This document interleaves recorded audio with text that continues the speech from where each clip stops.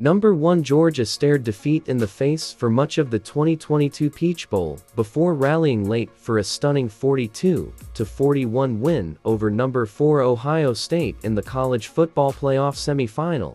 The victory sends the defending champion Bulldogs to the CFP National Championship, where they will face number 3 TCU on Monday, January 9th in Inglewood, California. Georgia vs. Ohio State score.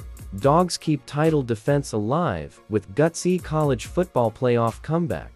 Georgia will defend its national championship after a thrilling comeback win over Ohio State. It's the first time in college football playoff history that a team has come from 2 touchdowns down to win. Every one of those guys in that locker room believed.